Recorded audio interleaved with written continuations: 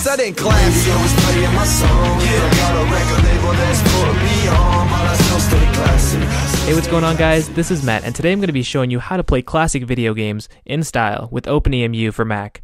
Let's get started. The world has no shortage of video game emulators, but many can be painful to use.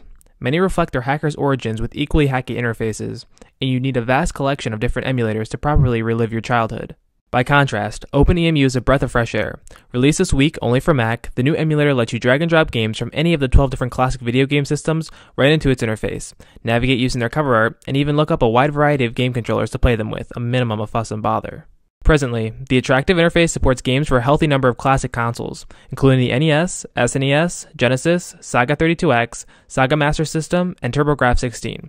Portables are represented too. The Game Boy, Game Boy Advance, Nintendo DS, Game Gear, Neo Geo Pocket, and even the Virtual Boy are playable. The DS still needs some work. You can't rotate the screens for vertically oriented games like Rhythm Heaven and Ninja Gaiden Dragon Sword, but you can use your mouse or trackpad to emulate rudimentary stylus input. You won't find any more consoles or arcade machines yet, but OpenEmu's developers say it's only a matter of time the PlayStation, Nintendo 64, Atari 2600, and even the PSP should be added in future updates. For now, the best part is just how easy it is to hook up your existing gaming controllers to a MacBook and get that console feel on the road. Hook up a Wii Remote or DualShock 3 over Bluetooth, or plug in a PS4 with a micro USB charging cable, and you're good to go. There's no need for dedicated PC gaming controllers, and you can even download a third-party driver to get your Xbox 360 gamepads working.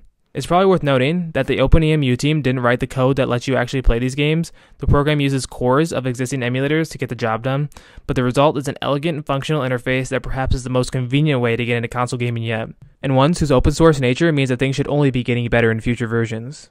Anyway guys, if you liked this video, please make sure to subscribe to my channel, as it really does help me out. Thanks so much for watching, and I'll see you in the next video.